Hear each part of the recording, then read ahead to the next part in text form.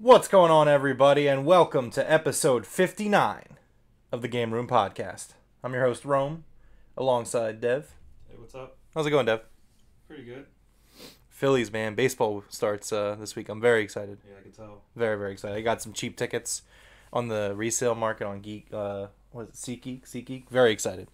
But before we get into baseball, we gotta talk about video games. We got some really interesting stuff to talk about. We have GTA 6 being delayed, possibly. Xbox is prototyping a new handheld device.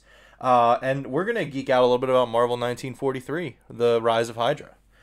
So let's jump right in to number one on the headlines. We're going to be talking about Grand Theft Auto 6 possibly being delayed. This comes from Kotaku. GTA 6 production reportedly falling behind as Rockstar urges staff to return to office to avoid delay. Grand Theft Auto 6 is likely one of the most anticipated games in history, with millions of players around the world waiting for any scrap of info or screenshot of the upcoming open-world crime simulator. However, as remote workers struggle with an unwanted return-to-office mandate from Rockstar Games, Kotaku has learned from sources with knowledge of the game's development process that GTA 6 could miss its 2025 release window and ship in 2026. What's up, Ty? Thank you. Let us know what you think tomorrow.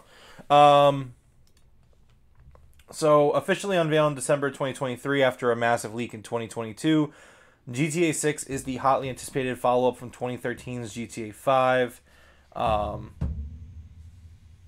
Kotaku was told by sources with knowledge that the situation that early 2025 is currently the goal. However, Kotaku has learned that it's becoming more and more likely that the sequel might not land until late 2025. Even possible it could slip to 2026. In February, following numerous leaks, Bloomberg reported that Rockstar Games was mandating its employees to return to work 5 days a week in the office beginning in April. The short notice and drastic change caught many by surprise, and has led to frustration from staff who feel like they are being pushed out after being hired remotely. While security and quality are reportedly the main reasons Rockstar is instituting the mandate to return to office, Kotaku was told by sources who wish to remain anonymous to avoid possible retaliation that development on GTA 6 has started falling behind. Kotaku was told that leadership at Rockstar is nervous and worried about the game missing the 2025 window and slipping into 2026, and is another big reason the company is pushing for return to office in April. At the moment, Kotaku was told that Rockstar is still aiming for the game to arrive in spring of 2025. While an early 2025 release is the goal, sources say they aren't sure if this will happen, and a fall 2025 launch seems much more plausible and feasible. Meanwhile, delaying the game to 2026 is on the table as a sort of fallback plan or emergency option if needed. And of course, it should be noted that, and Kotaku was reminded when talking to folks about the situation, that Rockstar historically waits until the last minute to make changes or alter plans.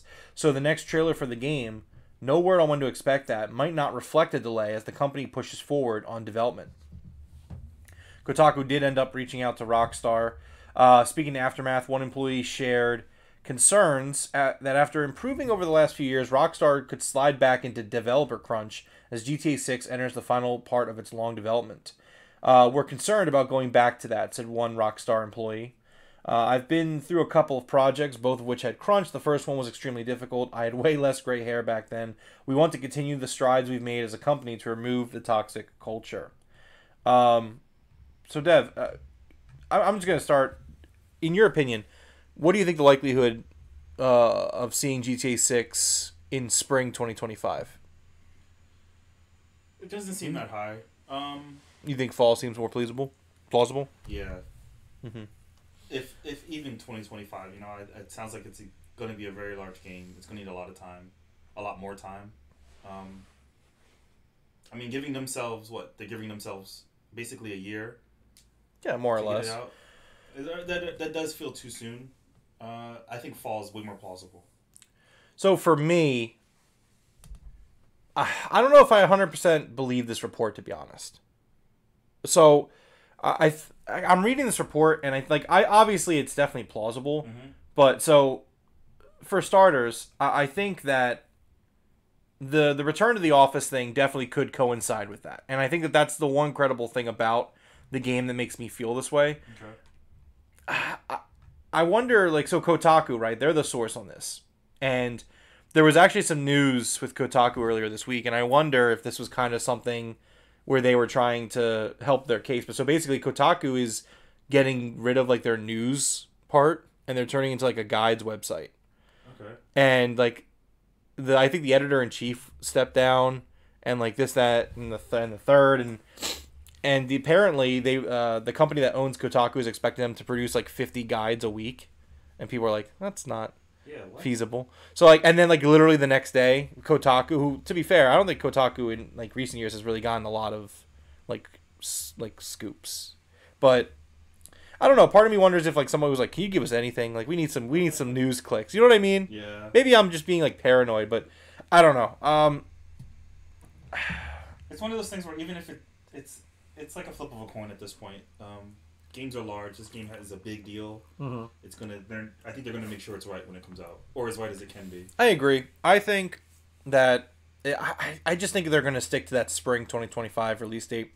I wouldn't be surprised if I was wrong, but my gut's just telling me that I think that they're gonna nail it, especially if they do get their way and they get the return to office that they're looking for. Yeah. But I don't know. We'll see. Could be in a similar situation to the year we were expecting Starfield and then it got delayed by a year, so you never know. That's true. But so yeah, that's what's going on with Grand Theft Auto 6. Again, it was big news, but I really just didn't feel like there was much to it. You know what I mean? Even the report doesn't really give a reason. It's just we're behind. Yeah. I'm we've been working on this game for 15 years. Yeah. So it's I don't know, or what is it? 12 years? Yeah, 12 years. I don't know. I just can't see how you're a year behind at this point. But I don't know. It's what I mean. It's the series finale of video games. You gotta give it all. So yeah, for sure. This is the last video game that's ever coming out, as far as I'm concerned. I don't believe for 1 second that another game is ever coming out after Grand Theft Auto 6. We'll see. That's it. We're wrapping it up. We're gonna have a great time with it. Nintendo's not gonna get the memo. It's a post-apocalyptic world. It's just Nintendo putting out games. We'll stick with the GTA news because there was another thing that, again, pure speculation, but tech experts of Digital Foundry, specifically its founder, Rich Ledbetter, has said that people shouldn't expect GTA 6 to run at 60 frames per second on the PS5 Pro. Ledbetter's comments come following Insider Gaming's exclusive reports on the PlayStation 5 Pro specs, which revealed the CPU of the Pro will be identical to the standard system with a 10% increase in gigahertz. Speaking on special edition of the Digital Foundry Direct, Ledbetter said all of the sort of conjectures that this is going to be a great box for Grand Theft Auto 6 will be able to run that 60 frames per second unless there's some magical CPU stuff being done by Rockstar. I suggest that's not going to happen. An extra 10% on clocks isn't really going to do much at all. The Pro has a high CPU frequency mode, which takes the CPU from to 3.85 gigahertz, a 10% increase over the standard console, which is unlikely to have a major effect on FPS performances. But, as co-host Alexander Batagilla points out, that necessarily won't be the case for all games. So by Ledbetter's comments, at least, we shouldn't really expect GTA 6 to run at a higher frame rate on the PS5 Pro as compared to the other console offerings, both from Sony and Microsoft. Yeah. Well, makes sense generally. I mean, Digital Foundry, they know their stuff. I mean, they're kind of like the experts on that field of gaming, that part of gaming, at least in my mind. So, I mean, if the head of Digital Foundry says, hey, looking at this, like, I can't see this doing anything for it, I mean, I'm going to be inclined to believe him. Which, if that's the case, I mean, I think this continues to kind of feed into the PS5 Pro and, like, who is it for, these mid-gen upgrades. And I think that kind of circles back to my thought process with this generation of games. And again, this is not a PlayStation thing. This is Xbox and PlayStation. Where it's like, I just don't... Like, has Sony and Microsoft really pushed this generation to its limits? Like, if so, I'm not particularly impressed, to be honest. I think we're going to be surprised at how many units they sell, on both sides, if they release a mid-gen. Mm-hmm. I'm not saying that's not the case. I just think that, like, is it warranted is my point. Is it warranted? Like, probably not. Not this generation doesn't feel like it. Yeah, that's what I'm saying. It's just weird. Yeah. But yeah. And whether or not they can get it running at 60 frames, I think that's more on Rockstar's side. So we'll see. I mean, yes and no. I think at the end of the day, like it's all about if they're developing for these consoles, and they're going to have a dev kit for the PS5 Pro. Yeah. I mean, that's what I'm saying. It's on. But if the GPU can't do it, like if it can't do it, it can't do it. I mean, if it's not enough of a leap to make that jump, I don't see why not though. If there are already other games running at 60 frames per second on a native PS5. Yeah, but you can make the why same. Isn't a stronger PS5 Pro? Why wouldn't it do that for that game? You know what I mean? That's what I'm saying. It's up to Rockstar to. The hardware is there. It can go 60 frames. We see other games do it. I hear you. I just think GTA 6 is just a behemoth. This game is going to be. Yeah, I mean, there's already behemoth games. I suppose it's the developer thing. You have to optimize for the consoles. That's all. Well, then, so we'll get delayed till 2026. Yeah. There you go, then. All right. I mean, we'll keep tabs on GTA 6 as time goes on. I'm sure we'll hear some more news at some point this year. So stay tuned for that. Let's move on to number 2 in the headlines.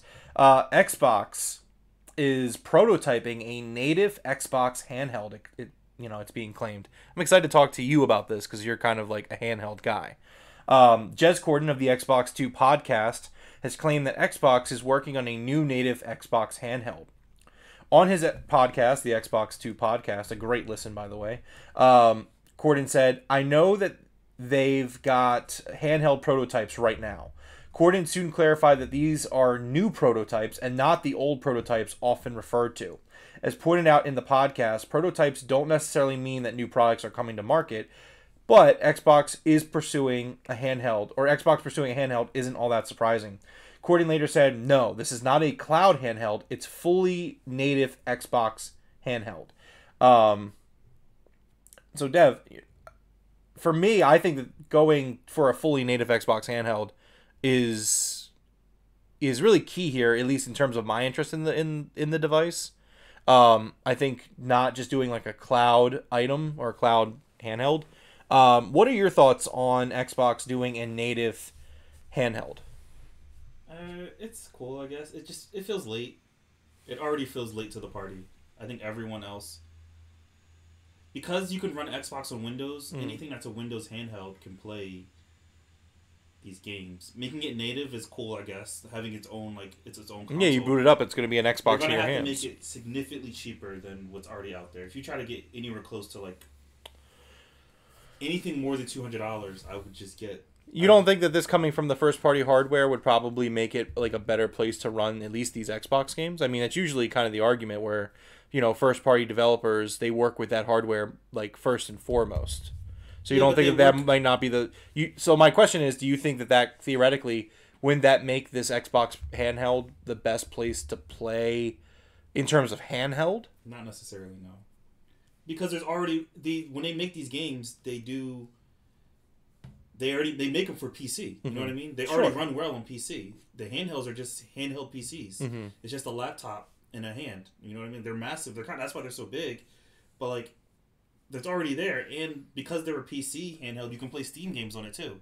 So if I'm going to spend $400 or $500 on something, I want to play everything I can play on the Xbox already, at least the PC sense, and something I can play Steam games with. It's just it feels late to the party. They're going to have to really do something different.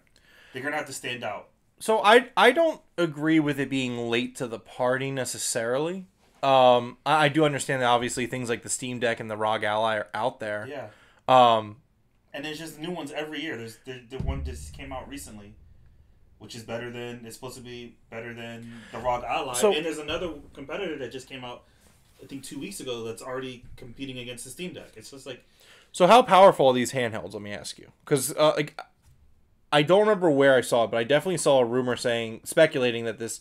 Do you think that it would be beneficial for the product if it launched and let's say it was parable with in term power wise with like a Series S, which is like obviously not a powerhouse like the Series X is, but I mean I think that would be a pretty well powered machine for a handheld. Yeah, I think so. If it's running on the same levels as a Series S, and that could make a lot of sense because that's already what developers are kind of used to. I can't see them having a SKU that's weaker, or I'm not weaker, but less powerful than a Series S. It would have to be that minimum. Because like you said, like they're already developing for the Series S, but also there are handhelds that are the Steam Deck itself. The most powerful one is about as powerful as a Series S. So it's like they're gonna have to do some things that make it stand out. Maybe sell it kind of like a Switch kind of thing. Like they're gonna have to do something different. I'm sure that they'll have some sort of dock to it. I mean, well, keep in mind we talked about what was it, a month ago at this point, where the next generation of Xbox is rumored to be 2 SKUs again.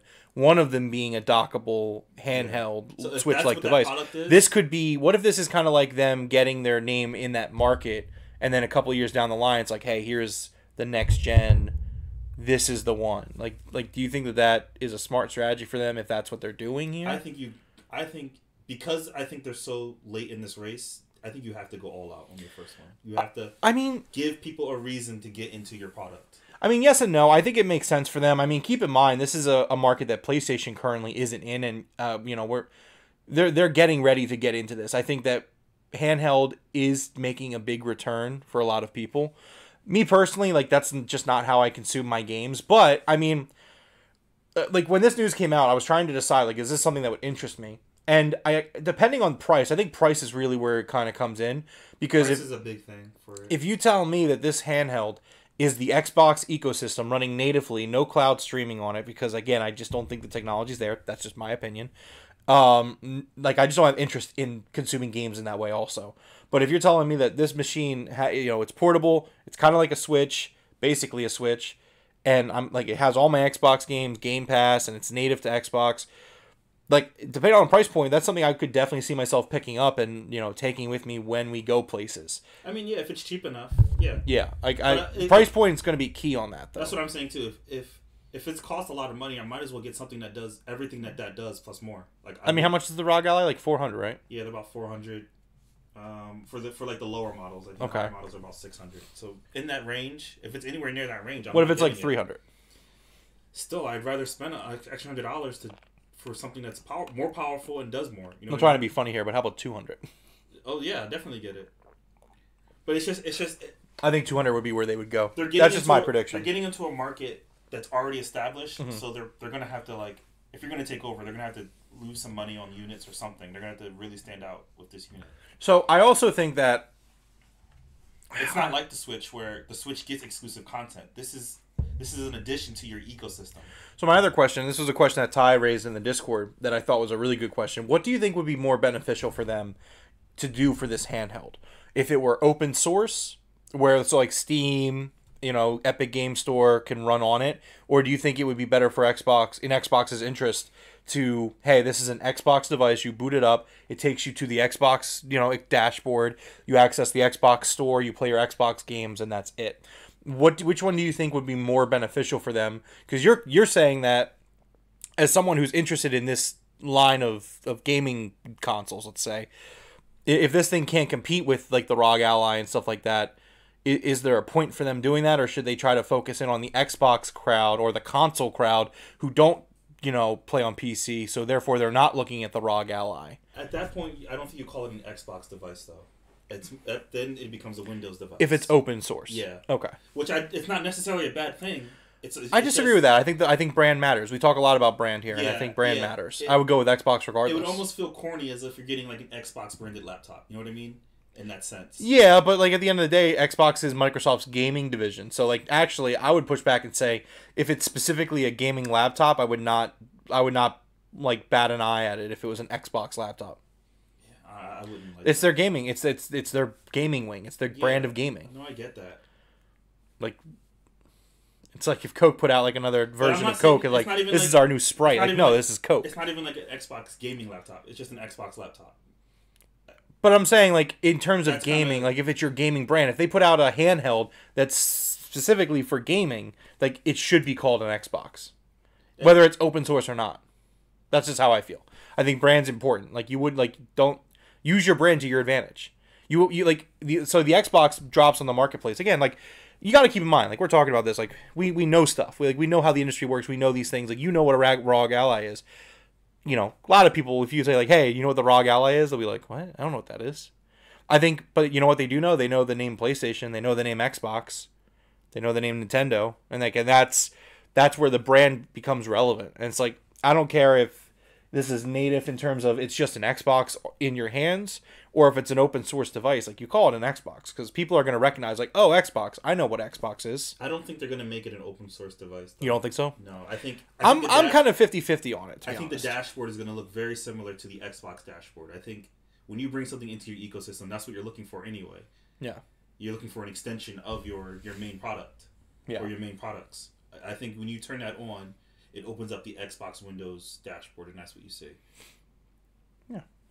I agree. So we're going to have to, keep an eye on this. I mean, obviously there's other news kind of going into this. We talked about it last week where the dev kit in South Korea was discovered. So that could be what this is, the handheld. Mm-hmm. Could also be kind of coincide with what Sarah Bond said at the Xbox PR event a couple months ago at this point, where she said, like, hey, we have exciting hardware this holiday. So I don't know. We'll have to see what happens. I mean, obviously the next opportunity from Xbox to kind of share what they got is in June. So we have a little ways to go. But, I mean, we'll have to check out the Xbox showcase when that time comes. Yeah. Number 3. Well, this is technically number 4 because the GTA 6 one was 2. Devro, I saw one of my most anticipated games revealed this week for 2025. Marvel 1943, Rise of Hydra was revealed. I spent some time watching the trailer. I also watched the Unreal showcase presentation of the game. I think you did as well. So I want to ask you, what did you think about this trailer for Marvel 1943, Rise of Hydra? It looks good. It looks fun. This game, I'm so excited for this. I mean, obviously I want to see a little bit more gameplay, which they make clear during the Unreal presentation that it's like, hey, this is all like in-game stuff that they're capturing. But I do want to see what the gameplay is a little bit more. Obviously, they say it's an action adventure game, which is definitely something that's up my alley. Captain America is my favorite hero, so that's also really up my alley, and it's World War II, which is also something that I really like. Yeah. So I mean, like from a pitch perspective, they got me. Like I'm so into this. Like I think the cutscene that they show between Cap and this era's Black Panther just looks so cool. I love the idea here where they're not gonna like look. I'm sure by the end of the game they're gonna be working together, but like it's kind of like there's Cap doing his thing and Black Panther doing his thing and the Nazis are doing their thing, and I'm just really excited for this all around. I'm super stoked for it. Definitely, I'm sold on the pitch. If this was Shark Tank, I'm in. It's like I will fund this project. But like I was also, like I said, I was watching the Unreal Engine stuff, and I was just really impressed by like what they're doing with the environments in this game and all that stuff. And I just think Unreal 5 is just. I mean, it was impressive when they showed it off like 2 years ago. Yeah. But they showed us like 10 seconds. Like no, they showed a lot. They showed like a whole game demo for it. Remember? No. I don't think so. It was like a 10-second snip. No, they showed like remember the girl? She was like crawling through the mountains and they were like making sure you knew like this is. Oh, I thought you meant the game. Oh, not the game. Oh, okay. No. Oh, yeah. I meant Unreal in general. Okay, I thought you meant Marvel 1943, and I was like, no, yeah, that was I was like, no, it was a 10-second clip. Yeah, that was a clip. I was like, what are you talking about? No, yeah, I know, but this was just kind of like. It's like one of those things where it's like, this isn't a tech demo. You know what I mean? Like, years of following games, it's like, to take tech demos with, like, a grain of salt. Yeah. Like, especially for Zelda fans. We take tech demos absolutely with the biggest grain of salt. But no, I was super blown away, super impressed with this trailer and with the game and how it's looking. And you got Amy Hennig from Uncharted and Naughty Dog working on the narrative here. I'm just all in on this. Like everything about this pitch just sounds great to me. The only thing I need now is some gameplay. It's coming 2025. Yeah. Let's read the synopsis real quick. In the chaos of war, worlds collide. Skydance New Media and Marvel Games share an original story where an ensemble of 4 heroes must overcome their differences and form an uneasy alliance to confront their common enemy. According to Skydance, the narrative-driven ensemble adventure, that sounds great, narrative-driven action-adventure game, sign me up, will have players controlling an ensemble of 4 characters, a young Steve Rogers, Captain America, Azuri T'Challa's grandfather, and the World War II era Black Panther, Gabriel Jones, a U.S. soldier, and member of the Howling Commandos, and Nanali, leader of the fledgling Wakandan spy network. The game is the first title from Skydance New Media, a studio formed in 2019 by Hollywood production company Skydance. I can't imagine a better partner than Marvel for our first game, said studio president Hennig, who previously spent a decade at Naughty Dog, where she was creative director and lead writer of the Uncharted series. The Marvel Universe epitomizes all the action, mystery, and thrills of the pulp adventure genre that I adore, and lends itself perfectly to an interactive experience. It's an honor to be able to tell an original story with all the humanity, complexity, and humor that makes Marvel characters enduring, and to enable our players to embody these heroes that they love. So yeah, I'm very excited for this game. Can't wait to hear more. Hopefully we see some gameplay soon. Number 5 on the headlines. This is kind of dumb news, but, the Dragon's Dogma launched to mostly negative review bombing after microtransaction reveal, and, yeah. So, this comes from Windows Central, and it was, as they wrote this article, Capcom's new ARPG Dragon's Dogma 2 is now officially playable on PC through Steam, with the game slated to go live on Xbox and PlayStation in just a few hours. It's now out everywhere. What was supposed to be an exciting celebratory launch of a sequel that fans have been waiting for over a decade, though, has been marred by controversy. When the game became available, a previously hidden suite of microtransaction purchases did as well. These include everything from rift crystals used to hire other players' pawns, to Art of Metamorphosis tomes required for changing your character's appearance, along with Wakestone revival items, port crystal, fast travel points, one-use keys to escape prison cells, incenses for editing a pawn's inclination, which is usually randomized, monster lures, and even special camping equipment that weighs less than normal gear are all visible on the DLC page for the game. The price of these microtransactions ranges from $1 to $5. This is all on top of the fact that Dragon's Dogma 2 is a $70 single-player RPG. Many players not happy. On Steam, it plummeted down to a mostly negative rating with only 34% of the reviews positive. Then, after purchasing the deluxe edition, I went to install it today and saw a whole page dedicated to its microtransactions in the store, wrote player Superius. How do you even have the nerve to put any transactions in an already fully priced single-player game? It's so wild to me. And obviously the complaints go on and on from there. Now, there was a lot of back and forth that followed after this in terms of, well, like, you don't need to do it. Like, you can play the game and not have to worry about these things. Yeah. And I feel like I know where you're going to stand on this, and I think you probably know where I stand on this. But for the sake of the fact we're doing a show, Forrest says, games are just Disney rides. Buy the Fast Pass to ride to Rude faster. I know what he meant, but I like to think that he meant to Rude faster.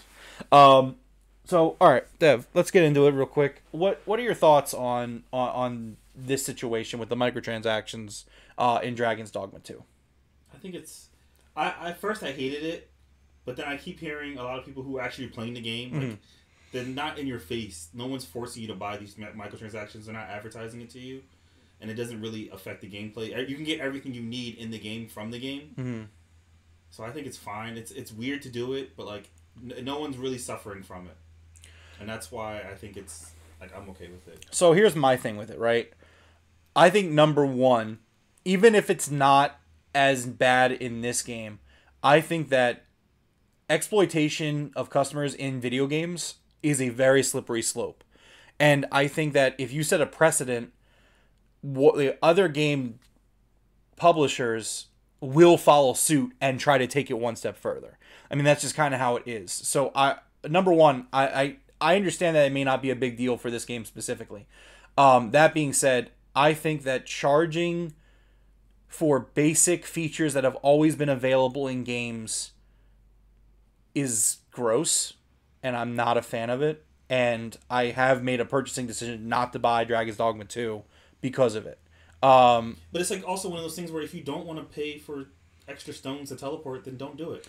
The problem with that is, and like I totally get that, but the problem is that they did it, period. Like, it doesn't matter if me playing the game, I don't need to do it. Like, because they make it a thing, and then the next company is going to see, well, they did it, so we're going to do it. And maybe next time that company decides, hey, we aren't going to make it like Dragon's Dogma 2 exactly, where we're going to make you pay for fast travel or there is no fast traveling. And I think that in the game, like, we've seen it with things, whether it be battle passes or, like, we can go through the entire history of the games industry. We'll be here all night.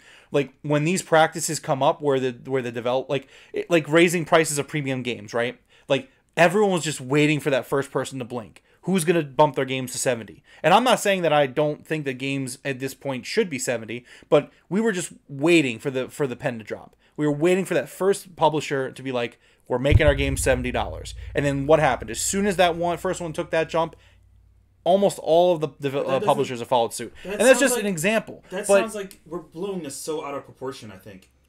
For example, Assassin's Creed, in every single Assassin's Creed game, there's always microtransactions.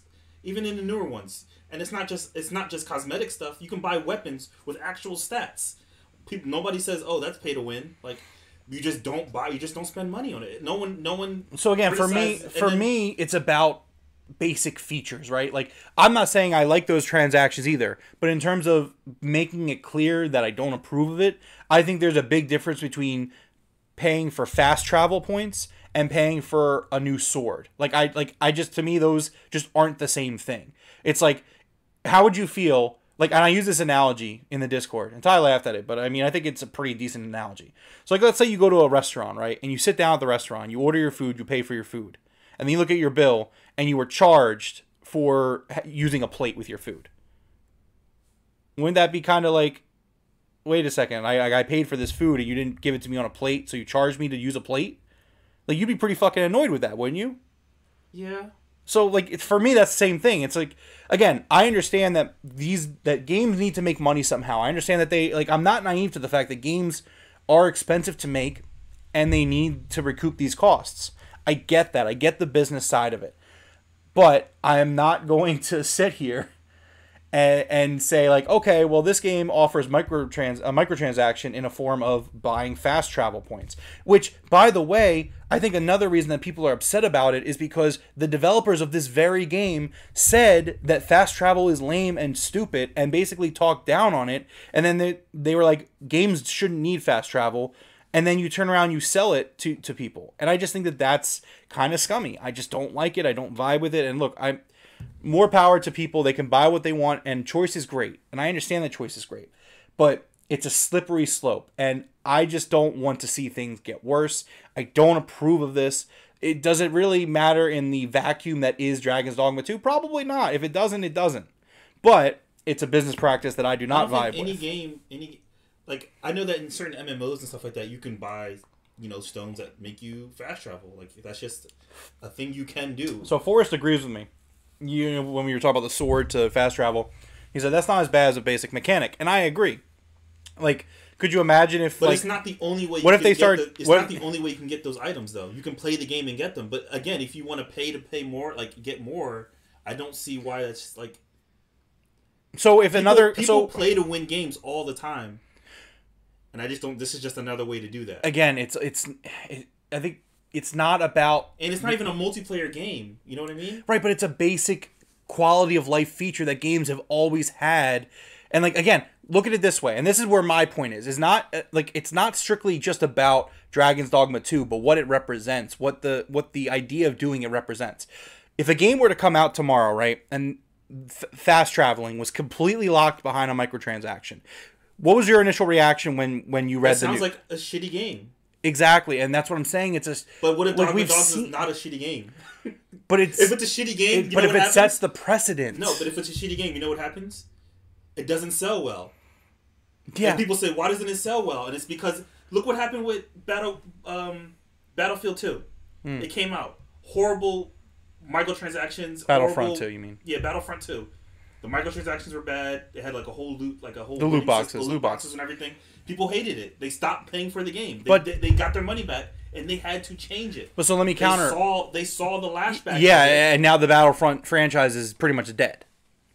I mean, the game is still good. Battlefront 2 is. Yeah, but look at the pivot that was made because of how much of a failure it was. So instead, okay, well now EA is just not making Star Wars games anymore. Do you know what that showed? Other companies are like, hey, we're not going to do that loot box or. Like, you have to. But it still got to that point, though. It always gets to that point. But that's my point. Like, it's a slippery slope, and that's why you should be against letting it get to that point. Let it get to that point, so we. Why let it get to that point?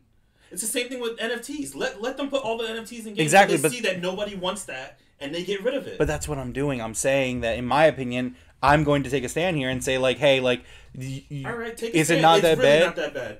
If the people who were playing the game actively were like, yo, this is really bad. Like, I don't have enough, and they're obviously forcing you to pay for it. Yes, that is bad. If there's flashes on the screen of buy it now, see, that's Forrest gets it, and I agree. Like, it's like taking away the pause menu. Like, is that what's next? Like, we're gonna have to pay to be able to pause our game. No, it's like, oh, what if you have to pay to save your game? Are you gonna? It's not that big of a deal. Maybe it's a good game. Why would you pay the $10 to save your game? Playing the game. Right, but I still have the principle of it. Look, again, what do you mean? I'm not sitting here saying... It's like when people complained about Starfield, and it's like... Look, I'm not saying... I really enjoyed the game. That wasn't an issue for me. All those loading screens wasn't an issue for me. What if it's not an issue for everyone who's playing the game? That's great. Again, to reiterate, I'm not saying Dragon's Dogma 2 is a bad game. I'm not the kind of person that would go on Steam and negatively review it. Like that, I think that's a little much. But like at the end of the day, like no, I'm going to stand by what I feel is right and vote with my wallet and say, hey, I don't appreciate these microtransactions being a part of your game. Your game may be great, but I don't agree with what's going on in the business side of the business you're doing. Therefore, I am not going to buy the game. Okay. Which again, like that's the point, and I think that's the point that most people are taking. Most normal people, by the way, like going after developers will always be gross and will never be an acceptable thing to do, and things like that. But it's a slippery slope, and that's my concern. Where does the buck stop? It's a slippery slope. And you're saying, oh, let it scenario that you're creating. Yeah, I agree. Forrest thinks I'm onto something there. Pay to save. That even sounds like something that they would come up with. Pay to save. Yeah, that sounds like something the games industry would come up with. Okay. You guys are picking up pitchforks and torches for an Not at issue all. that doesn't even involve you, because playing the game is not. People were saying playing the game is not even an issue. See, I wouldn't say. I think you're being over. And you're like, well, this could lead to this and this and this, and it's just. I think you're being over dramatic. I'm being over dramatic. I'm okay. Yeah, I think you're being over dramatic. I'm being over dramatic. You're the one that's crying over something of a game that you're not even going to get. Again, not even crying. I'm just. You're like. I think if you do this now, in 20 years, we're paying to save. No, like 2 years. 2 years, not 20. So dramatic. No, what I'm saying is. I heard you 4 times. I get it. What I'm saying is that. You think I'm not saying I'm picking up a pitchfork or anything. I'm just saying that these types of things should be kept in check. And so as a consumer with purchasing power in the industry, because I spend thousands of dollars in the industry a year. Why are we acting like this is even a new thing? Any live service game has this already. Yeah, that's why I think live service games are fucking trash. Well, that's why you don't play live service games, yeah, because right? they're trash. Yeah, they're not trash. This isn't new. You're like, but you know what happens when you play those games? You just don't buy the stuff. It's that simple. That's a bad game then. No, it's not. You can still get it. You just don't buy it. Anyways. It's literally that simple. Anyways. Hey, if you're enjoying Dragon's Dogma 2, more power to you. That's great. If you don't like shitty business practices, If you're enjoying video games, you should be enjoying video games and not throwing pitchforks over things that just don't matter. I like how you keep acting like I'm overreacting. I'm just saying, hey, this isn't cool. I don't think they should do this. Okay. And it could get worse. Which you don't think that's factually a true statement? It could. Yes. It could get worse. Yeah. Everything in gaming. I like how dismissive you are of that. It's just like. Yeah, because you're making it such a big deal, and it's like. Once I heard that the people playing the game don't have an issue with it, then I don't have an issue with it. Right. Period. Yeah, it's great. People are enjoying the game. Yes, that's what they should be doing. Why are you getting so upset? Are you okay? No. I'm just like, hey, I don't think this is really a cool thing for them to do. And you're like, oh, what are you talking about? Like, but it's not even that it sets a bad idea. This isn't new. It continues to set a bad precedent. It isn't new. It's a mechanic, though, says Forrest. He's right. Yeah, but it's not new. All right, well, it's still bad. Okay, it's not new. Okay, it's still a bad business practice. And you know what you do? You don't pay for it. Well, that's why I'm not buying the game. Okay, don't buy the game, and if you do buy the game, you don't pay for it. You just play the game out like normal. Or you just not buy the game. But they got the game. See, he's playing it right now. Cool, good for them. I'm glad they enjoy it. It reviewed really well. It's probably a great game. It looks like he's just playing the game. Yeah, it reviewed really well. Seems like it's a great game. I think it's like an 87 on Metacritic. It's like he's really upset. It's like getting a gacha game and like, oh, they shouldn't have created this game because now I'm putting all my money into it. No, idiot, just don't put your money into it. Put the game down. Forrest, he's really upset right now. I don't know what to do. I didn't do anything. Because I have to listen to you guys cry. I'm not crying. Again, not crying. I think you're like, once again... over something that does not matter. You're not even playing the game. That was smart how you cut the camera like that. I like that. I just saw that you did that. That was really smart. Great job. What if they started charging for that? They do probably charge for it. Anyways, Forrest says it's totally going to get worse. Devro's really upset right now. So I'm just going to let him have his thing. I don't want to upset him further. It's a great game. Buy it if you want. Play it if you want. Or if you don't like it, don't. That's the great thing about, this free country we're in, we're part of the free world, Just do what you want. Right? Absolutely. Okay. We're still talking about it. What's because you just seem really upset. You just seem really upset. I don't know what to do. At the end of the story, you finally said the thing that just mattered in the beginning.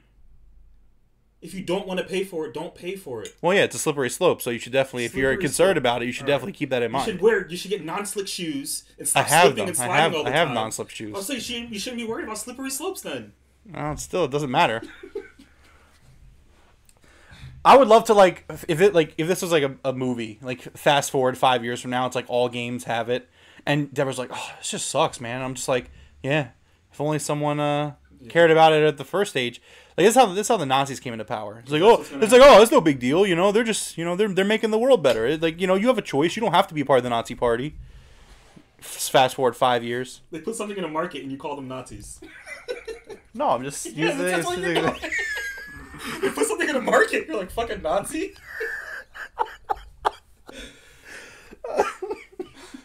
Anyways. I guess we can move on if you want. Number 6, Assassin's Creed Jade is being delayed to possibly to 2025. In an updated report from Reuters, Assassin's Creed Jade is possibly delayed to 2025 following a shakeup at Tencent. I didn't realize Tencent was making that game. Or if I did, I forgot. I prefer this industry to be policed. You know what? I agree, Forrest, but this guy, he's going to get upset, so we got to move on. Let's police everything. Text me later, Forrest, about how much we agree. You guys text each other. He's upset. He's worked up. He's upset. Anyways, Reuters anonymous source claims that Tencent has redeployed hundreds of people from the team developing Assassin's Creed Jade. Instead, the devs are now working on a mobile party dream game Dreamstar. Ubisoft did not confirm an actual release date for Jade, but many speculated on a 2024 window. Ubisoft did not officially confirm a delay of the game, nor respond to Reuters' report yet. Assassin's Creed Jade is a mobile adventure game taking place in ancient China. A variety of gameplay leaked online in 2023, including over 2 hours of footage last August.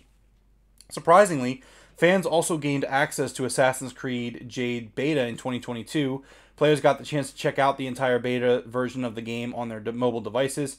However, it was only a beta, and Jade is sure to change and improve leading up to full release. For the time being, fans of the franchise are looking forward to Assassin's Creed Red. It takes place in feudal Japan. So this is really kind of disappointing because Jade is, honestly, probably one of the first mobile games that I'm sitting here like really anticipating and like I really want to play it. So to see it kind of get delayed following a shakeup at Tencent is extremely disappointing. Hopefully the game comes out. I mean, it sounds like Tencent is like, let's work on something else. Console game. Well, that's why I'm so excited for it. It just looks really good and really promising. This isn't gameplay for Jade, by the way. This is... Yeah, I was going to say, this is Valhalla, right? Or no, Odyssey. Odyssey, But no, we saw gameplay of it, and it just looks like a full game they have on the phone. Yeah.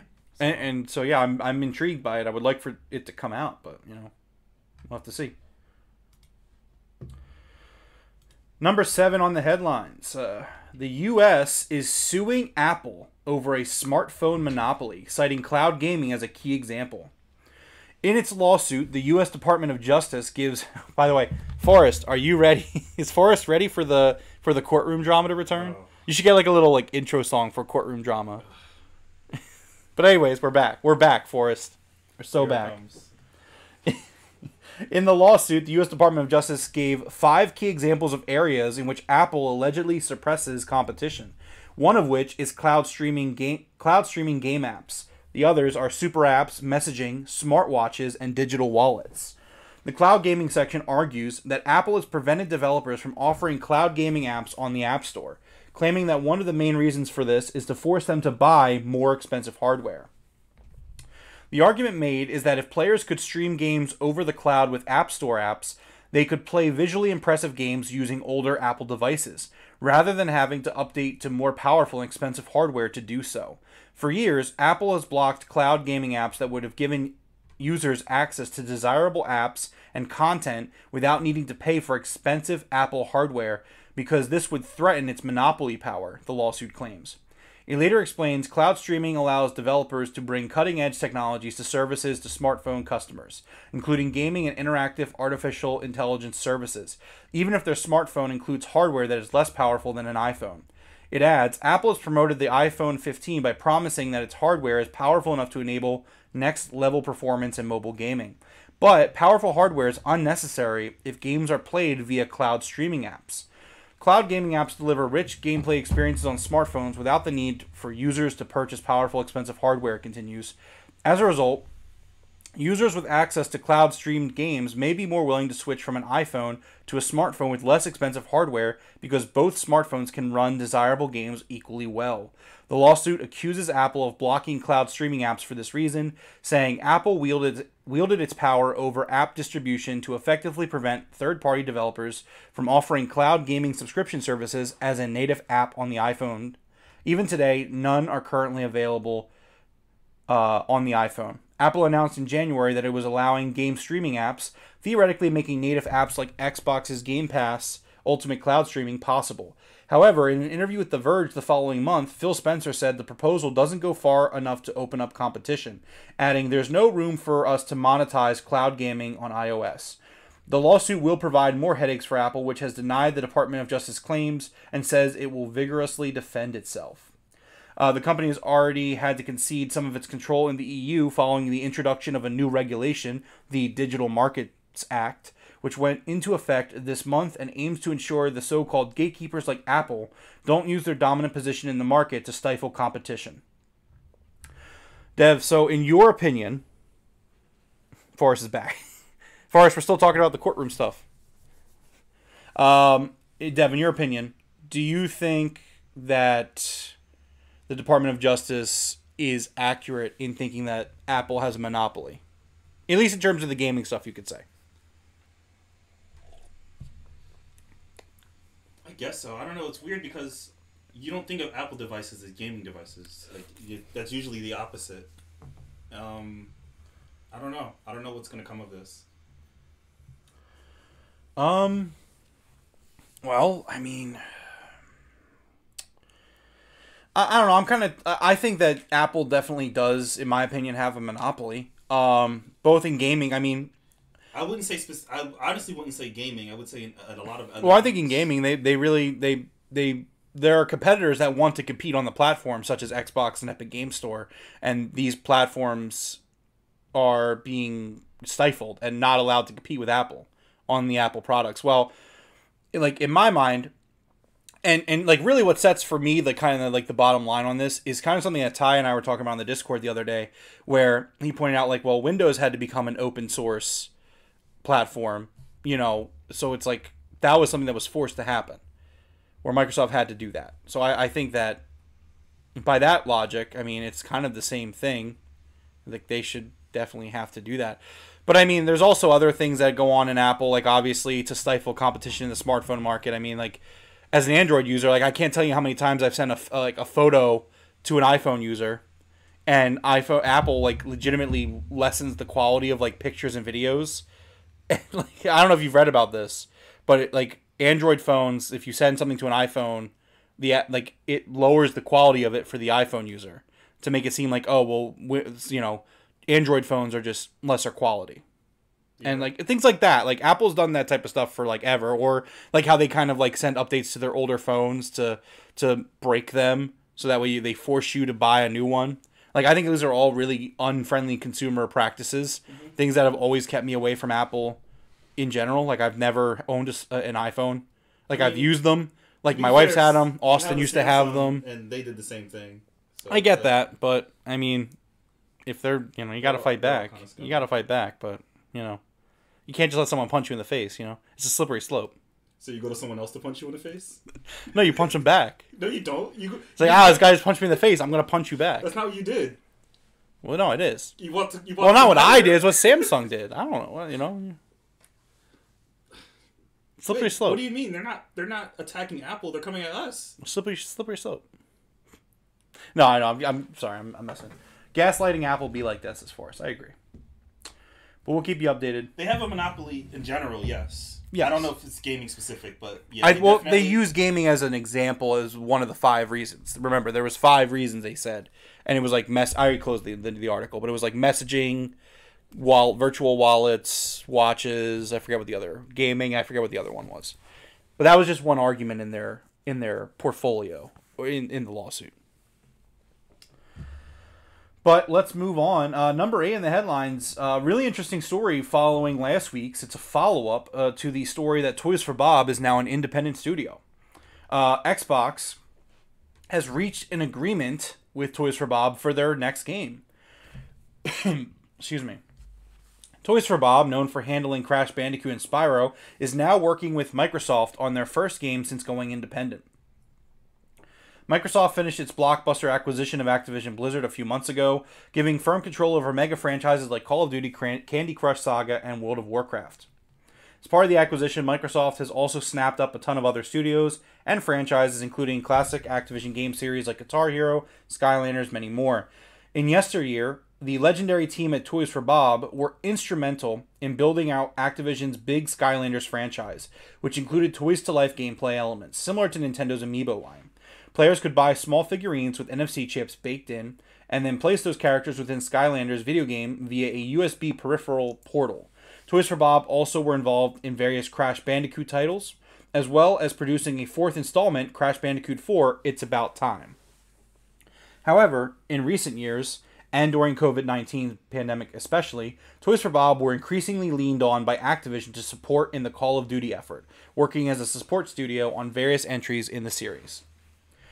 Sources have indicated to Windows Central that Toys for Bob's culture didn't gel with Activision's often restrict corporate mandates. They were excited for the opportunity to spin out as an independent studio in agreement with Microsoft. It seems, though, during a recent town hall meeting described to Windows Central by sources familiar with the event, a staffer asked the panelists about Toys for Bob, given that they're now going independent separate from Microsoft and Activision. Toys for Bob's leadership was adamant about keeping the team together, and also about returning to the style of game the studio is known for. Microsoft referenced how they spun out Twisted Pixel in the past, an alternative to a option to shuttering studios. Matt Booty, now leading Xbox's game content division, reportedly said that an agreement had now been reached between Xbox and Toys for Bob for their first game as an independent studio. However, he stopped short of describing exactly what it'll be. He did say something along the lines of, it will be similar to games Toys for Bob has made in the past. So, Xbox is completely funding this game. And I think this is an interesting dynamic that they're going to have with Toys for Bob here, where... Yeah, it's why let them go if you're just going to fund their next game? You know what I mean? Well, I think that... Don't you want the next project to be, if not exclusive, at least under your banner? So here's some thoughts for me. Number one, this doesn't necessarily mean that the next game won't be an Xbox exclusive, whatever that means in the future. We don't know. But you know what I mean? Like, whether it be timed or whatever. That doesn't necessarily mean that the game won't be exclusive. Like, you could look at other, console manufacturers where it's like they have second-party studios that they work with. Like, Nintendo never owned Rare. You know what I mean? Like, Nintendo doesn't own... Like, Retro Studios is a studio that... Like, I think there's some ownership there, but, like, they go out and they make these games on their own. Like, they put out the Donkey Kong Country games and some of the Metroid Prime games. They're the ones working on Metroid Prime 4 right now. Like, so, I think that there is some logic here where you let the studio run independently on its own and run its own business, and then you just work with Xbox. Like, I do understand it in some capacity. I get that, but I just didn't see them getting funding from... It was Xbox. A quick turnaround, wasn't it? Yeah. Where they were like, all right, you guys are independent. Here's some money. Go make a game. And, yeah. But I think that's really cool from Xbox, actually. I think that, like, it's but why? It's just why make them independent at that point? If you're going to give them money, you should still... Well, it seems like the vibe to me is that Toys for Bob wanted to control their own destiny, and they wanted the freedom to make those choices. You can still do that. You can let developers be developers. Hey, I don't know. I mean, I think that, like, it's not like it's a new thing. It doesn't set a precedent necessarily. I know you get really big on things that have been happening for a long time and, not being precedents and everything. But I'm big on not making a big deal on really small things. Well, I think you're making a big deal about this. This is a pretty small thing. This is a pretty small thing. Yeah. But you were like, why is this happening? No, I just don't understand why you let a studio go and then fund them. Yeah, it's weird. Yeah. That's fine, though. I hope this is a Banjo game. I really want this to be a Banjo-Kazooie game. That would be really cool if they're letting Toys for Bob make a Banjo-Kazooie game. It sounds like they want to do something new. Something new that... I think they just want to make games that they want to make, and they were forced... And I think, you know what? I wouldn't be surprised if kind of this is why. Like, Toys for Bob was forced into making being a support studio for Call of Duty. I could imagine the heads of that studio just being like, hey, like, we still want to work with you, but, like, can we just have freedom to, like, run our business? Like, we don't want to be a Call of Duty support studio. We don't want you guys to force us to be that. So, like, what if we just work together? I wonder if it was in in some contracts before the talk. I mean, well, keep in mind also, Xbox funding the game is cheaper than owning the studio because, like, you know what I mean? Like, there's probably some extra costs involved somewhere. Like, not just making the game, that, like, owning a studio would probably, you know what I mean? If that's making sense, I don't know. Yeah, I guess. I don't know. Microsoft's a really struggling company, so gotta get funds where you can. Times are tough, They understand. It's a slippery slope. The name of this episode should be It's a Slippery Slope. If we named episodes... It's a slippery slope. Let's move on to the headline number 9. Resident Evil 9. I didn't do that on purpose. is going to possibly be an open world game. According to a new tweet from reputable leaker Dusk Golem, Resident Evil 9 could potentially build on the RE engine and go open world. RE9 has reportedly been in the works for years, and many speculate it will launch in 2025. Most recent core game is Resident Evil Village, which launched in 2021. Dusk Golem, posting at user at Aesthetic Gamer 1, also claims that Monster Hunter Wild is building on the same tech. However, they do reassure fans that both RE9 and Monster Hunter Wild should still retain the series DNA or of either franchise. Resident Evil open world, how do you feel about that? I don't play the games, but they look like they can work fine in open world. I mean, I think it's going to be the same with the Zelda, where people are going to miss the more dungeony aspects of Resident Evil. Mm-hmm. But that's about it. I don't know. I think it could work well. I mean, so like I'm always willing to give it a chance, but I do continue to have concerns about that type of thing where it's like I just think not every game needs to be an open world, and I'm not saying that means it's going to be a bad game. Mm-hmm. There are open world games that I love. I think they just want to try something new. I get it, and like I'll be there for it. But I do think that one of the things that makes Resident Evil special is its claustrophobic environment, where it's like even when you were playing like the older games on Raccoon City, like they were still kind of set areas, like they weren't like open areas. To be fair, it's just as scary as when you're outside a building and you're wide open and like it's like yeah. So like both really work well, and I think you can do both in an open world. Yeah. So we'll see, but it will be an interesting direction. Being chased by something in the streets, and so it's open. I'll say, if you're going to go open world, and this is just a request for me as a fan of the franchise, if you're going to go open world, you got to go back and do a city setting again. Like, that's what me as a fan... I think that would be cool. Like, if it was a completely open, like a complete city... Yeah, that would be cool, actually. That would be way cooler than just like, hey, you're in this random country in Estonia where there's a bunch of villages. Yeah. Like...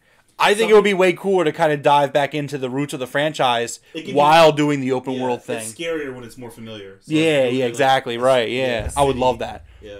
Kind of like I would almost like say like kind of like a Division map kind of deal.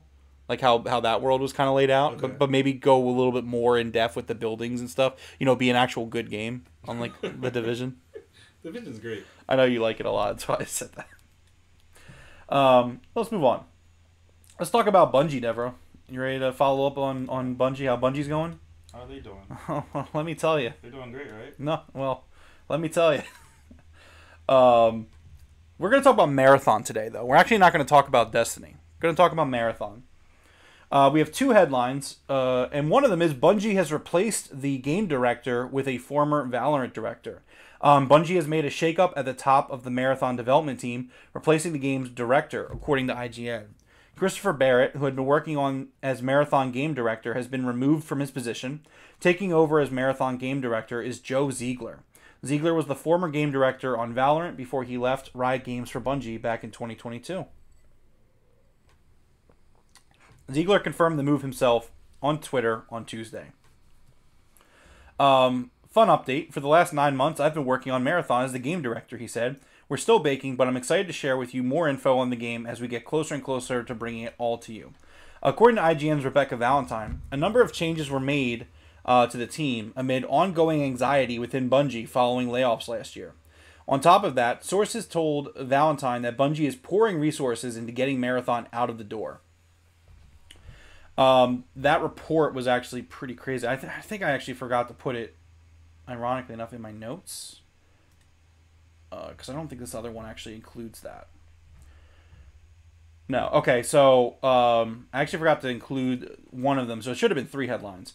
But so basically what's going on with that is that Bungie is trying to get Marathon finished and launched as soon as possible because there is a conflict with the heads of Bungie. Apparently, there's like a big bonus that's going to be paid out to them, I believe in 2025 or 2026. And it has to do with the acquisition when Sony bought them. It's like, hey, we're going to go this amount of time, and then we're going to pay you out this money. Mm-hmm. And apparently, like, a lot of the heads of Bungie are going to leave Bungie when they get these massive paydays in, like, a year or two. So their mindset right now is, just get this thing the fuck out the door. We don't care if it's good. We don't care we don't care the quality. We just got to get Marathon done and get it out. Which... I'm not sure what happened to it. I had it in my notes, but now I don't have it. That so sucks. I messed up making the script. Sorry, guys. That That sucks. It does suck. And then also, according to a new report, according to IGN, Marathon will now also change its style of game to be that of a hero shooter and have a cast of heroes rather than custom player characters. In late 2022, Insider Gaming exclusively broke the story that Bungie was reviving the Marathon series as an extraction shooter. In mid-2023, they broke the news of the gameplay loop. The new report from IGN implies that the game's direction has shifted since these reports, including a change that will move away from custom player characters in favor of a selectable cast of heroes. That means Marathon will fall in similar vein to Apex Legends or Warzone, where players pick from a select pool of customization options per character. Presumably, the decision has been made to increase its live service monetization potential. Because you love to hear that when they're talking about making a game. It's weird, but it feels like a step backwards in a way. It does, I agree. As expected, the community are not happy following the news, with many expressing their frustration online. Content creator Westy said, "Yeah, well, my enthusiasm has moved away from Marathon now in favor of games that don't have hero characters." With content creator Shota following up with, "Guys, it's all right. Here's a list of recent hero shooters that did well." Devro, could you read the list? The list starts right here and ends right there. Go ahead. There's nothing there. It's empty. Oh, wow. Yeah, it's just dash, dash, dash, dash. Yeah. Yeah, so this is a game that, has instantly fallen off my radar. I'm not a fan of hero shooters. I've tried some of them. Mm-hmm. I just don't get into them. It's I don't know. I have no idea what Marathon is going to be like. But just based off the trailer they showed, it was I want to play whatever that is. And now they're not making that, though. Yeah, it's not that. It's just not that. Yeah, I don't know. It sounds like they're really late on a hero shooters. Yeah. The hero shooter party. Mm-hmm. Again, it's all about profits at Bungie right now. They don't care if the game's good. And I understand that how you feel about live service games. We're not going to do that. Well, here's the thing. It was going to be a live service game no matter what. Yeah, but now they're leaning into it. The things that don't work in these live service games, they want to do those things. So, we'll have to see, but Marathon has really jumped off my radar. It was on my radar, and now it's not. All these issues going on at Bungie. Now, there was, again, I really messed up with the Bungie news this week, because I couldn't get it really super verified, so I didn't want to report on it. But there was an email that was going around. I know Paul Tassi from Forbes kind of talked about it, and even he was skeptical of it because he couldn't super confirm it. But it was basically people at Sony, the Japanese part of Sony wants to close Bungie. They're not happy with Bungie. They want to go nuclear with Bungie. And then there's apparently someone in the western side of Sony where they're no, let's take Bungie and kind of take it over and really run it ourselves. And it's a whole big thing where things are just not going well at Bungie. It's really unfortunate to see. That sucks. It does. But let's move on to another studio, a studio that's doing much better than Bungie, Larian Studios. Larian, the creators of Baldur's Gate 3, are saying that they are moving away from the Baldur's Gate franchise. Speaking at GDC, the Baldur's Gate 3 director said the company has no plans to make DLC, expansions, or even a sequel to one of last year's best-selling and most critically acclaimed games. Instead, the Belgian indie developer and publisher, also known for its Divinity RPG series, wants to work on something new. "We are a company of big ideas. We are not a company that's made to create DLCs or expansions," he said. "We tried that actually a few times. It failed every single time. It's not our thing. Life is too short. Our ambitions are very large. Baldur's Gate will always have a warm spot in our heart. We'll forever be proud of it, but we're not going to continue in it. We're not going to make expansions which everybody is expecting. We're not going to make Baldur's Gate 4, which everybody is expecting us to do. We're going to move on, and we're going to move away from D&D, and we're going to start making a new thing." So there was some speculation that they just didn't want to work with Wizards of the Coast anymore. Mm-hmm. I don't know if you had seen that. Yeah. I think one of the developers came out and said that wasn't true, but you know how word is. Whether it's true or not, I really like this. Listen, we put out 3 of these games. We know what we're good at. We know what we're not good at. We're going to move on to the next IP. We dropped a banger for you. Enjoy it. Yeah. It was a full game. They didn't have to do any DLC or anything like that. They dropped a full, complete game. 10 out of 10 everywhere. We're done. We're gonna move on to something next. I like it. I don't know. Yeah. Yeah, no, I agree. I mean, another news with Larian. One of the directors said that publisher greed has been messing up the industry and causing layoffs. He basically kind of went on a little bit of a tangent about that. Okay. But we're gonna move on. They're very vocal over there. I mean, yeah, they're a self-funded publisher. That they don't really answer to anybody, so they just kind of say whatever they want to say. Which is you need people like that in the industry. Absolutely. No paywall to fast travel in Baldur's Gate 3. Yeah. It's great. And if there was, you just didn't have to pay for it. Well, it's a slippery slope. It's not slippery. It's very slippery. I've never slipped once. That's because you don't even stand on the slope. I do. No, I don't think you do. I stand on the slope. I don't think you stand on any slopes. I'm just not clumsy. I've never seen you stand on a slope ever. I've seen you slip, to be fair. Because it is slippery. Yeah. Well, not for me. Well, you're never on it. You were too busy getting up. You didn't see me slip because you were on the ground. Oh, so you did slip? No, you didn't see me slip because I didn't slip. Oh, now you didn't see me because I didn't. Yeah, okay. you were on the ground. Yeah, sure. Mm-hmm. Devro, you have to go rename this episode to episode 59. It's a slippery slope. Let's move on. Another update story from last week with the Apex Legends hack. Earlier this week, or last week at this point, North American finals were postponed for Apex Legends after players reported that they were suddenly being given cheats like aimbots and wall hacks through no fault of their own. Oh, this story again. We can barely hear Dev, apparently, says Forrest. Oh, I'll speak louder.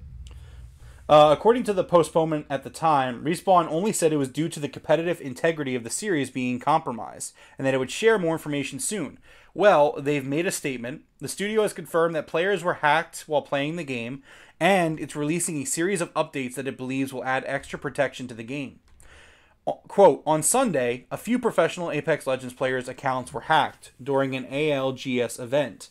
Respawn's statement reads, game and player security are our highest priorities, which is why we paused the competition to address the issue immediately. Our teams have deployed the first of a layered series of updates to protect the Apex Legends player community and create a secure experience for everyone. Thank you for your patience.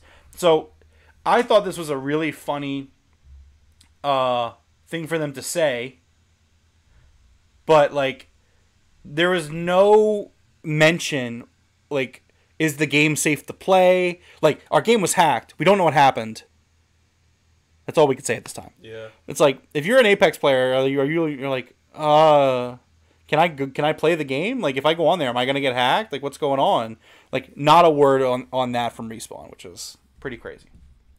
Which I'm assuming if the game was dangerous to play, I'm sure they would say something. I guess, but, like, you should probably clarify at least, right? Yeah. It was a very targeted hack, you know what I mean? Yes. Well, what if I told you that the hacker did it for the lulz? Yeah. Last week, Apex Legends Global Series Tournament was rocked by a situation that we were just talking about. In a recent interview with TechCrunch, the hacker himself, or themselves, that actually did this, they did this interview, known as Destroyer 2009, explained why he hacked the competitors. Following the scandal, thousands of Apex Legends players avoided the game as though it were plagued, out of fear that they too would suffer at the hands of some unseen cheater.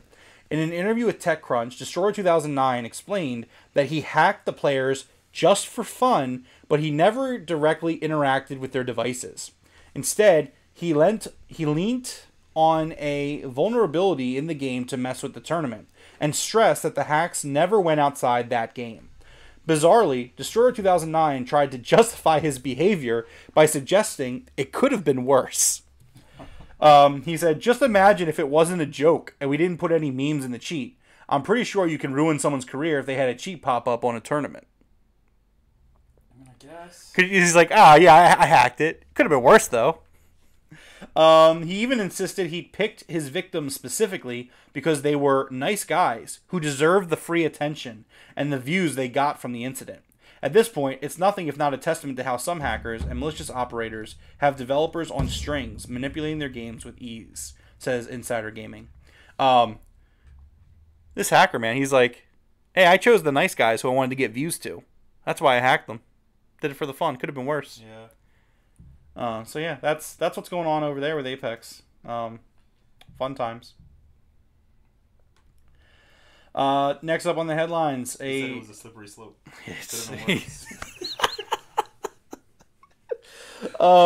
Speaking of slippery slopes, PlayStation has lost a longtime veteran of the publisher, and they're going to Electronic Arts. In October of last year, PlayStation's longest-serving employee, Connie Booth, left the company. The former head of production at PlayStation suddenly exited the firm amid rumors that she was pushed out the door, but the reasons for her departure were never made clear.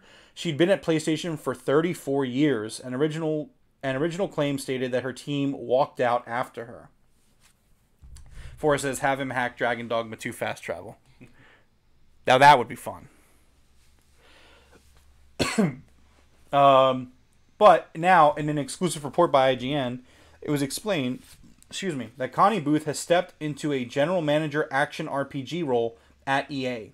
She'll be working to shape the future of the series of studios, including Motive, Cliffhanger, and BioWare, reporting directly to recently appointed head of EA Entertainment, Laura Meal. That means that she will have direct input on games like Iron Man, Black Panther, Mass Effect 4, and Dragon Age Dreadwolf.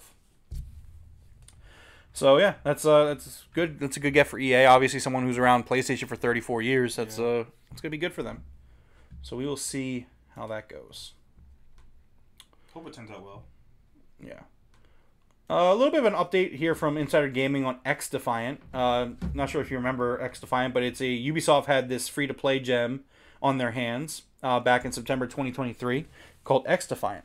The gameplay was good, the community was bustling, transparency from the developers was highly praised, and most of all, the game had a really passionate and dedicated community. 6 months on, and things are somewhat different for X Defiant, with fans increasingly expressing their frustration with the lack of updates. According to Ubisoft's Quarter 3 earnings report, X Defiant is scheduled to be released by the end of March 31st, 2024. But with literally like a week left on this date, until that date, there's been zero indication of its full release. The once loathed transparency is now seemingly dead, and X Defiant hasn't had an update for some time. Speaking with developers at Ubisoft who wish to remain anonymous because they're not authorized to speak about company plans, it's understood that X Defiant was aiming to release during the last week of February, when this internal release date was made public via Ubisoft's earnings call, a deadline that has obviously been missed. Insider Gaming understands that X Defiant has missed dozens of internal targets in the past couple of years, including release dates, putting the game firmly in the realm of other Ubisoft titles that is constantly in limbo. Developers working on the project are becoming increasingly frustrated with the lack of progress, and in short, the game's shortcomings stem from executives' pursuit of trying to copy Call of Duty, rather than building their own game. Creatively, it's frustrating for the team, but from a technical perspective, it also presents new challenges and has become the main reason for the delays. The never-ending hunt to chase Call of Duty and add pointless stuff always breaks the current build, said one source, which often requires days of fixing the game.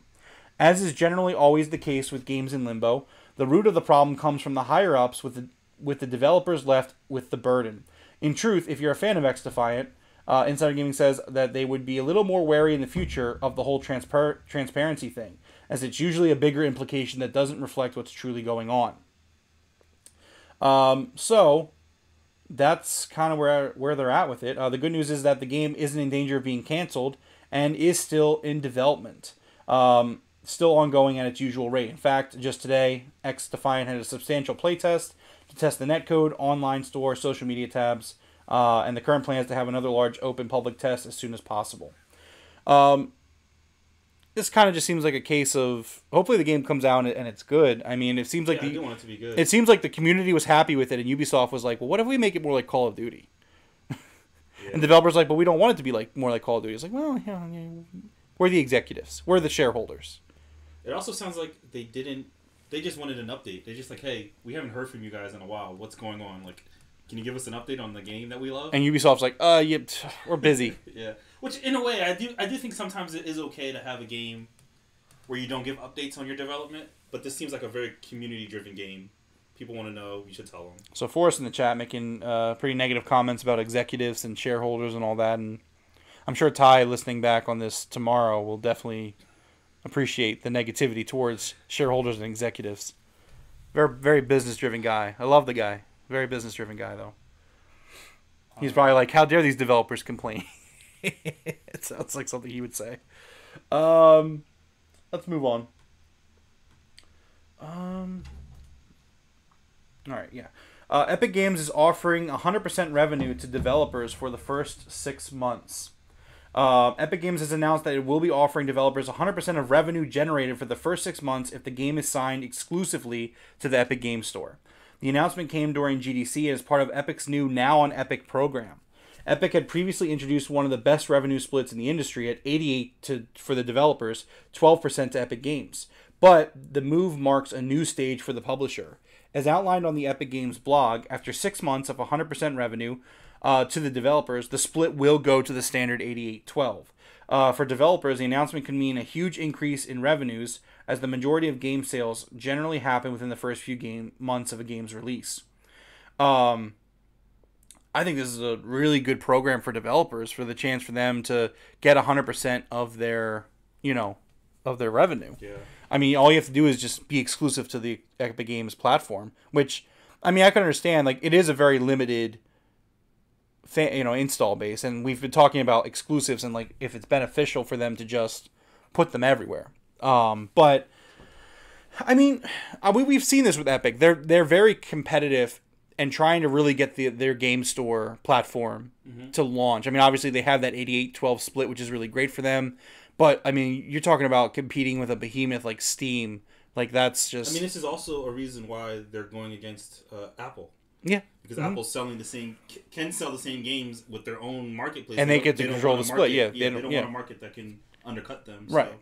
Yeah, that's why Xbox and Epic Games Store want to do business there. It's like, they want to grow their marketplaces and their consumer base.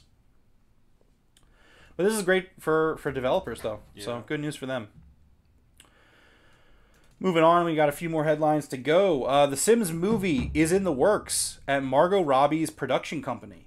According to The Hollywood Reporter, it will be produced by Lucky Chap, the company run by Margot Robbie, Tom Ackerley, Jose McNamara, and Sophia Kerr, along with Roy Lee from the Lego Movies and Miri Yoon of Vertigo Entertainment.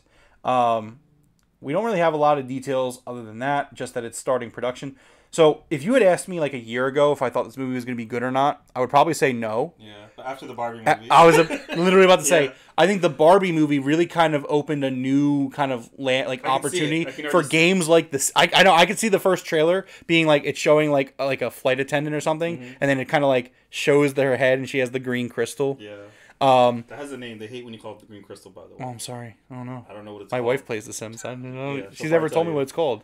I have no idea. But yeah, I can picture this movie in my head already. I can picture it, and you know what? And I think it's going to be good too. Yeah, I think it'll be good. Like, yeah, if you asked me, I was like, hey, like Barbie showed that you can take these IPs. Like when they said they were making a Barbie movie, I was like, it's probably not going to be any good.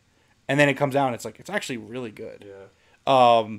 So like you could definitely lean into that like fourth wall breaking meta side of it, and you can. It's going to be like having control over your life or something like that. You know what I mean? Like it's going to be something very meta. Like the main character of the movie is going to be someone that plays the games, and she's probably like not middle age, but like our age, like has no control over her life, and like her sim friends teach her, like they come to the real world and they teach her how to have control or something like that. Yeah, I don't know. Like I'm like watch that be the synopsis completely. Yeah.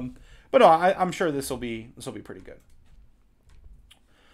Next up, Star Wars Battlefront: The Classic Collection, a game that I'm still kind of working my way through and playing. Got its first update this past week on Steam, with the console updates coming hopefully soon.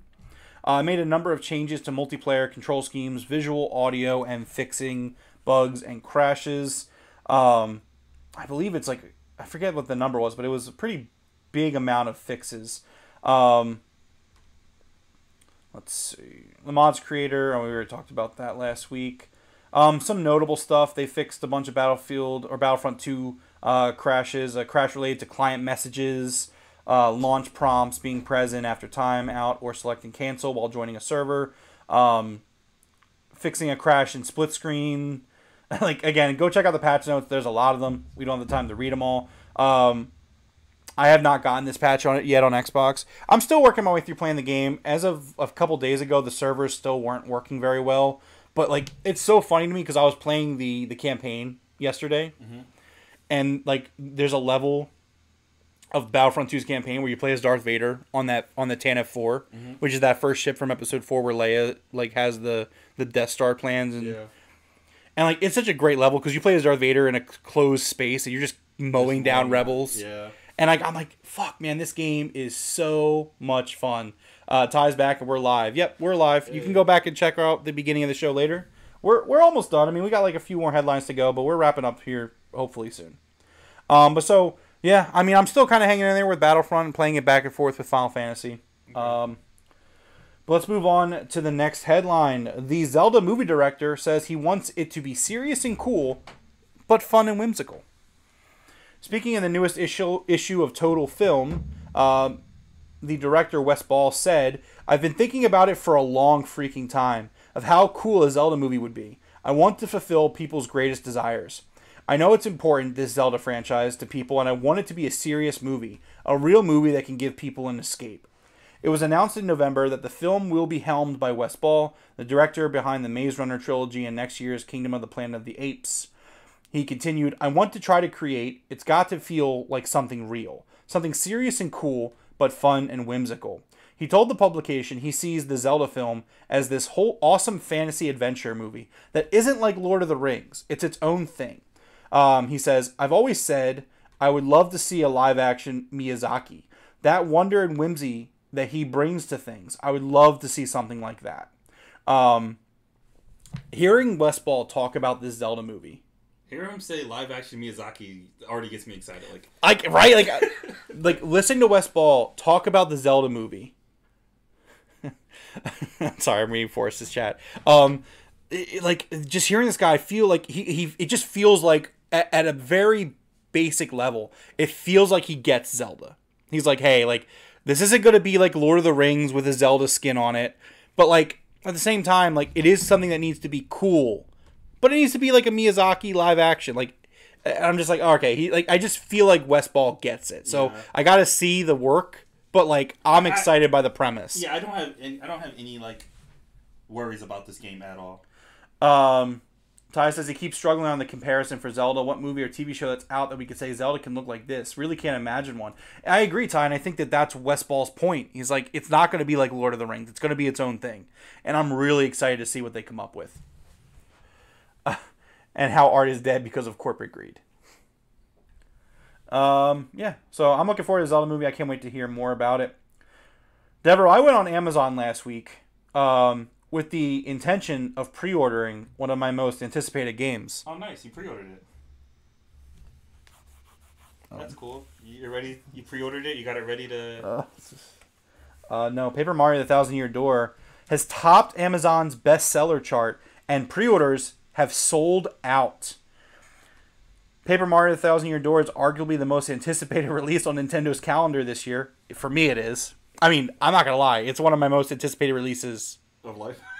Ever. Like, I love this game so much, and I've been begging for years. I understand that it's a remake. Like, right? Like, I understand I could go into the game room right now, pull it off my shelf, and play it.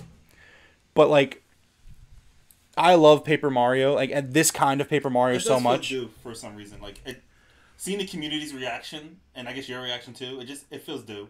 It feels overdue. What's up to Kenwall? It's been a while, Ken. What's going on, man? Yeah, it's going to be awesome. I can't wait. Thanks, man. Appreciate that.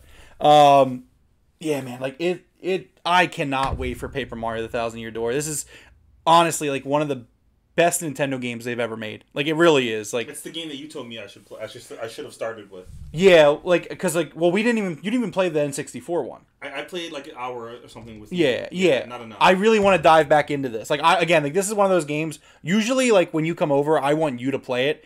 If you're not going to play it because you don't like turn-based, I'll play it and you can watch. Like, what, this one? Yeah, like that. I'll try it. Yeah, I definitely think you should. Is like, it's a short. You can beat it in a day, right? No. It's a decently sized RPG. It's got like 8 or 9 chapters. I mean, if you know what you're doing, you could probably speed through it in like 20 hours, I think. No, but like, not speed through it. Yeah, no, I don't think. I wouldn't say it's a short game. Okay. But I love it. But so, anyways, yeah, this game sold out on Amazon. That's crazy. Right, and I'm just like, I wasn't expecting it. Like, even I wasn't expecting it. I went on Amazon and it said unavailable. Yeah. So I'm like, now I got to go to GameStop and pre-order. Yeah. I'll probably do that when I'm on vacation. Like, I'm gonna walk into a GameStop. They're like, so this port comes out in like a month. I don't care. just pre-order it, damn it. Yeah. Give me what I want. So I'm really looking forward to Paper Mario Thousand Year Door. It's going to be great. Next up, Ben Studios' next game could be a live service title. Ben Studio, the developer of Days Gone and the creator of Siphon Filter franchise, is working on a game behind closed doors that the world knows very little about. There have been tidbits of information surfaced in the form of rumors over the years, such as the claim that the in-development title is being built with Guerrilla's Decima engine, but there's also nothing concrete. Recently, a job listing surfaced online that made numerous references to a live service game being developed at Ben's studio. There's a vacancy at the studio for a lead project manager, and Ben is asking that their experience in the realms of live service titles. This would lead some to believe that Days Gone 2 might not be happening. It's been obviously the thing with Ben Studios has kind of been going around for a few years now, like where I know they've been in and out of the news with like they want to work on things, and I think there was a story a couple years ago that they were being forced to work on like other projects, like remake projects and stuff. Yeah. Ty's asking if we got the 1080p stream figured out. Is it 1080p right now? I followed Jeff's instructions, so it should be, I guess. I think it looks pretty. I think it looks pretty good, right? It looks the same to me. If I'm being. I think it looks honest. better than it did. Maybe they should have a 1080p option in YouTube. But It's a slippery slope, you know. Now you're just saying it. Yeah, absolutely, I am. Ty, you have no idea how much we said slippery slope for this episode. Many times. Not enough times, to be honest. I think the amount of times we've said it is in and of itself a slippery slope. Ty says the Decima engine is insane. Killzone looked great in the previous gen. Horizon Forbidden West is one of the best looking games out there. I agree with that. That is a gorgeous game, Yeah. Horizon Forbidden West. All right, we're going to move on here because we're getting close to the end of the show. Stardew Valley has hit its all-time player count 8 years after its release. It's been out for 8 years. That hasn't stopped people from being excited about the game. After the game's 1.6 update that was released, Stardew Valley hit an all-time player count on Steam. Excuse me, jeez. As of writing, the game hit a peak of 146,159 players on Steam. That's up 51,280 from the previous high of 94,879 set back in January of 2021. A lot of stuff was added in this new update, including a new major festival, 2 new mini festivals, a new end games skill system, the ability to play with up to 8 people on PC, a new farm type, new crops, new turtle pets, and a lot more. Devro, did you know that they added in this update of Stardew Valley that you can now drink mayonnaise? Oh, I did see that. Yeah. I'm glad, because I was like, that was the thing that was stopping me from getting into the Right, game. that's what I was saying. Yeah, It's like, oh, now I can drink mayonnaise. Well, first of all, if you drink mayonnaise, you're a psychopath. Like, I'm sorry. Like, this is the one thing that's not a slippery slope. Like, you are psychotic if you. Kenwall says, I heard it was supposed to be a game set in the Cold War. Oh, for the live service game for Bend.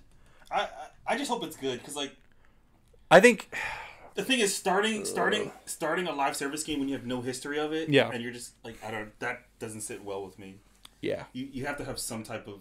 I mean, I guess you got Bungie that can maybe back you up, but I'm not calling Bungie for making a live service game at this point. yeah. Definitely not doing that. But we'll see what happens with Ben Studios. Yeah. Good enough, you know. But I mean, Days Gone was a very impressive game. So I mean, it undersold, but like Days Gone, I think feel like, if I'm not mistaken, I think it was like kind of mixed in terms of like reception. Yeah. But like, and it's in my backlog, but I think people generally liked it. It just didn't sell that well, and I don't know. oh, Forrest starting to fight in the chat. Yeah, no one's paying for fast travel because you don't have to, because it's your wallet. But it's a slippery slope, and it could set a precedent to start other games charging for fast travel as well. And I just think that these things should be in check. We argued for like 20 minutes. I understand the way you check it is by not paying. The way you check it is saying, hey, this is not okay, and I don't think games should continue to do this. That's all I'm doing. I said, hey, I don't like this. Don't do this. Yeah, just don't pay for it. No, I'm saying don't do it, period. No, just don't pay for it. No, just don't do it. That doesn't send a message. It does send a message like, hey, I'm not buying your game. And say don't do it, that doesn't send a message. Well, no, I'm saying like I'm not going to buy your Wallets, game, so don't do money it. talks. Yeah, that's why I'm not buying the game. Yeah, but I need to explain why I'm not buying the game. I'm not just some hater. Like I'm just like they're not going to hear it. They're just going to. Well, you know, look, this is my little corner of the internet. I'm going to say what I want. I'm going to give my thoughts. I'm saying I don't, game's great. And if it doesn't affect it, great. But like maybe the next publisher is going to come around and say, hey, they charge for fast travel. Why don't we charge for fast travel? Except what you do? You don't pay for it. That's what I'm saying. We're saying the same thing. I don't understand why you were getting so upset earlier. He was getting so upset. For the record, we did say that it's not required. Like, I think I don't know if Forrest understood us. Like, we did say, oh yeah, he gets it from us. I didn't say that it's required. I just said that it is a microtransaction is to pay for fast travel. Like, that is a thing. That's factually a thing. But anyways, we're gonna move on. We can let them fight in the chat some more.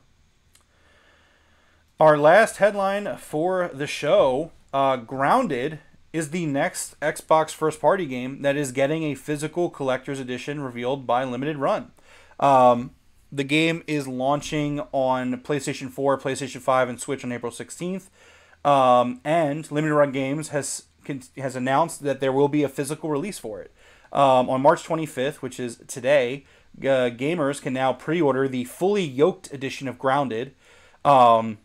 However, it's not expected to ship until this August, which is usually how Limited Run Games works, unfortunately. But the fully yoked edition comes in two forms, the standard and collectors. If you're after something a little more special, you'll want the Limited Run's special edition of Grounded, which comes with a substantial amount of goodies in the box, a physical copy of the game, series of art cards, display frame, USB cassette tape soundtrack. That's actually pretty cool. A D20 dice set, stickers, art book, miniatures, brand sweatbands, and more.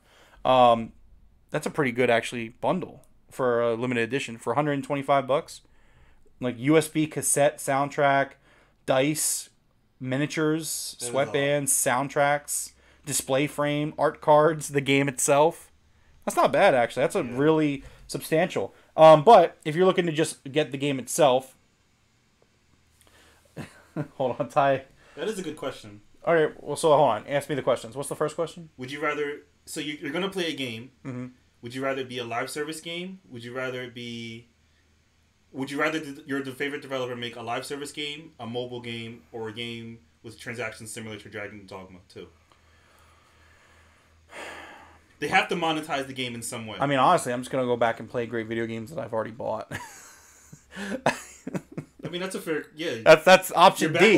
Option D is I just don't buy that game. Like, okay, great. Again, like, Ty, you weren't here earlier. You can go back and check us out, like, what we were saying. For me, look, I understand it may not, like, affect the game overall, but it does set a precedent. I don't agree with charging for something like fast travel. Like, I just don't agree with it. I don't care if it's already available. I think it's a scummy business practice, and I stand by that. You will not ever convince me that a basic feature in a game like fast travel or saving or pausing, not saying that Dragon's Dogma does those, I'm just saying as an example, and there's a base set of things that I think have always been quality of life features for a video game. And fast travel is one of those things. That should not be something that they should be charging for. And then I would also, more specifically for Dragon's Dogma, I would kind of look back at what the developer themselves said about fast travel and how they felt about fast travel, and then kind of question... That seems like a plus to me. My question is like, if it's so bad, if fast travel is something you hate so much, why are you putting it in your game and charging for it? Like it sounds like you're charging for something you don't even believe in. Like, it just seems weird. And I think that's where a lot of the people that are upset are coming from, where it's just like your comments don't really like lead to like people like, why are you charging for this thing you don't even want in your game? And then number two, it's just like, it's a basic quality of life feature. If you went to a restaurant and you paid for your food and they gave you your plate, it's like, hey, you got to pay for this plate if you want to use this plate. You're not staying at that restaurant. Like, that's bullshit. Like, you're not paying for your food and then paying for the right to use a plate. Like, that doesn't work that way. It's the same concept. It's like, oh, hey, here's your pasta, sir. Oh, would you like a fork with that? It's going to be an additional $5. Are you buying that fork, Devro? I don't think it's the same comparison. Oh, okay. Well, that's fine. I mean, I don't see how it isn't. You could theoretically eat the spaghetti without the fork. You don't need the fork. So what's the problem? No, but you can still get the plate. If you want an extra plate to take home, yeah, you got to pay for that. That's what they're charging for. Not a plate of food. I'm saying the plate itself. Yeah. You can get the plate for free. You can get the plate just by eating there's no plate for free. Yeah, there is. Can't you fast travel in the game already without needing to pay? Ty, and here's the thing, and like your analogy just doesn't work. No, so like, and the thing is, Ty is so like, I just disagree with your take, Ty. I just think that like, again, you'd have to go back and kind of like, I really laid my points out. Like, I'm not saying that games don't cost money, and I'm not saying that games don't need to be profitable, and I'm not saying that there doesn't need to be ways. Like, I'm not saying there's not ways like where you can make more money. But like, I just don't see charging people for something basic like fast travel as like a good idea. Like, you'll never convince me that charging for fast travel is a good idea. You will never succeed in that. Do not waste your breath. Like I don't care. It's a basic feature in the game. Like, if a game tried to sell me something like that, I would react till I'm reacting with Dragon's Dogma. I would say, well, that's bullshit. That's dumb, and I'm not buying your game.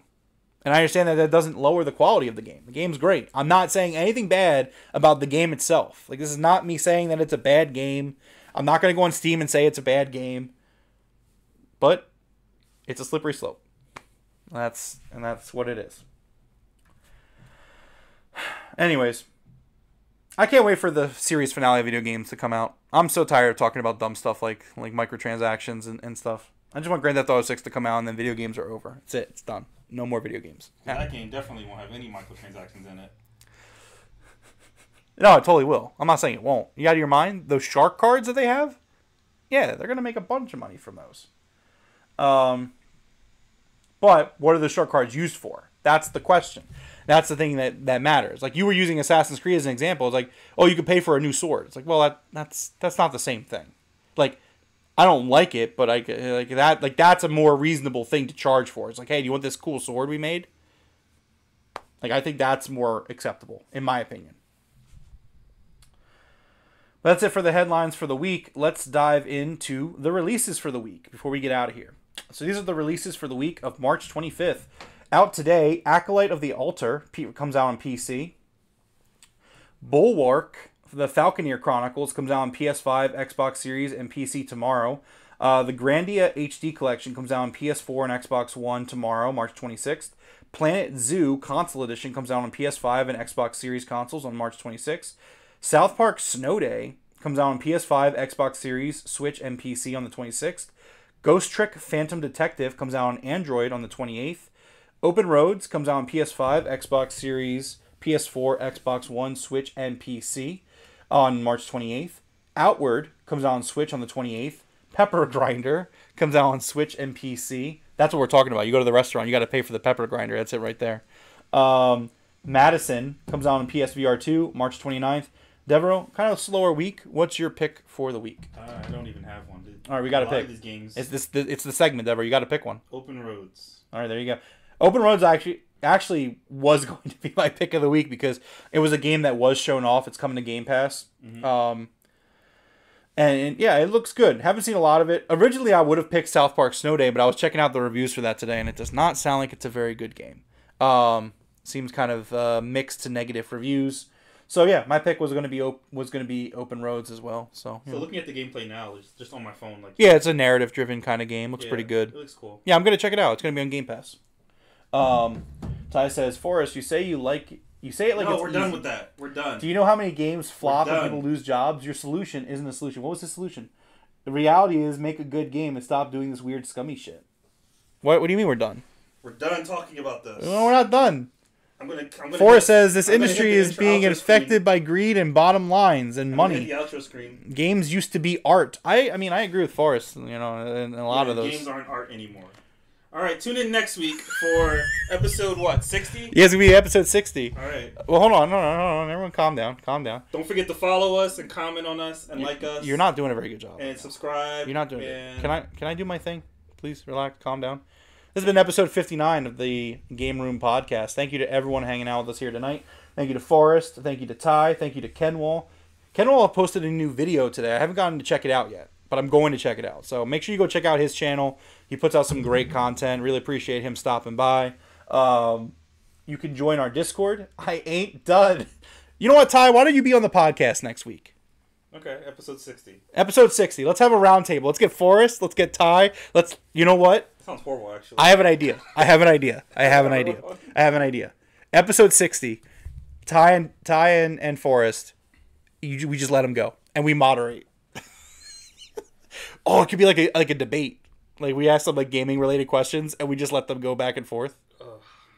And then we could give our takes. I already hate this idea. What do you mean it sound... Come on, it's my birthday next week. Why don't we just do that for my birthday? Doesn't that sound fun? No. This sounds like a lot of things, but fun is not one of them. Ty and Forrest, will you guys commit to being on the pod next week so we can do this really cool idea? They're still arguing. Ty, hold off. Ty, wait. Save your ammo for next week. I want to do this. Devro, we're doing this. All right. We're doing this. All right. So that's what we're going to do. Episode 60. UK versus America. We could make a big deal like World War IV, even though World War III hasn't happened yet. You know, it'd be funny. Anyways, join the Discord. Have fun with us there. We love having fun. I love having good conversation. I'm booking it right now. Next week, episode 60, probably Sunday. Ty versus Forrest. Neither have committed to this podcast yet, but we're officially announcing it right now. What were you gonna say? It feels like I'm gonna be Ty's manager and you're gonna be Forrest's manager in this. I'm gonna hit Ty you with a chair. Yeah. Ty says he's game. Oh, here we go. It's set. It's set in stone. All right. So now, Dev, you have some homework. You got to get the Discord thing working because we're gonna have them both on, and it's gonna be the great debate. You and I will come up with gaming questions. I was gonna say, make sure you have a list of questions. We should come up with it together. Okay. Like we'll run it together. I think that's fair. You think? Come on, shake on it. That's good. Come with your own questions. I'll come with my own questions, and then we'll cross paths. I'll text you throughout the week. All right, there you go. It's booked. Episode 60. A crazy important episode here. Ty and Forrest are going to go at it. I'm so excited. I love it. Going back to watch what you guys said earlier. Oh yeah, Ty, definitely hit us up in the Discord. We will talk to you guys then. Follow me on Twitter. I think, did you put that in the description yet? No, not yet. You'll do that next week. Yeah. Anyways, yeah, come back on Sunday for episode 60. Very excited for that, and we will see you guys next time. See ya. Oh shit! Jeez, I just slipped. It's a real slippery slope out here. Did you already end it? Do you think I caught me saying that, or The slipping part, yes.